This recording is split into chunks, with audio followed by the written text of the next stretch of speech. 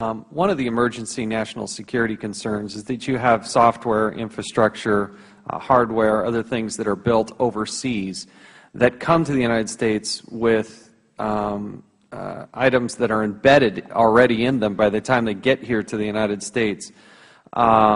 This poses obviously a security and intellectual property risks. What, A, is this happening, Mr. Schaffer, and B, what are we going to do to fight back against this?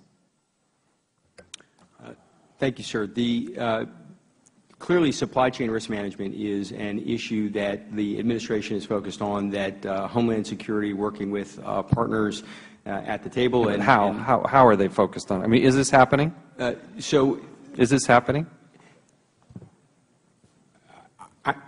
Whether or not there are specific examples of insertions is something I'd rather talk about in another I know you'd rather not. It's just a yes or no question. Is this happening or not?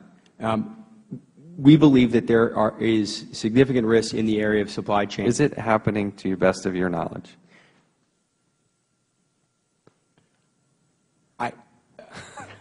I'm sorry. I thought I threw you a softball to begin with. Is this happening or not? Thank you. I missed the very beginning of the question in the wording that you gave me, and I apologize. I don't want to get this wrong.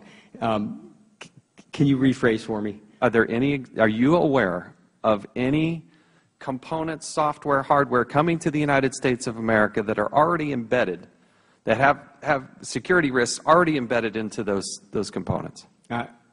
I am aware that there have been instances where that has happened. Okay. So what are you doing? What is Homeland Security doing about, what can we do about this?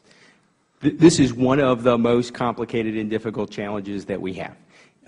The range of issues goes to the fact that there are foreign components in many U.S. manufactured devices. Yes. There are U.S. That's the obvious. Keep going. Go faster. I've only got 5 minutes here. Yes. There are many foreign components in our materials. Yes, I got it. There is a task force that DHS and DOD co-chair to look at these issues with goals to identify short-term mitigation strategies and to also make sure that we have capability for maintaining U.S. manufacturing capability over the long term and are in a position to ensure that the critical infrastructure pieces have what we need. All right, let me go to a second.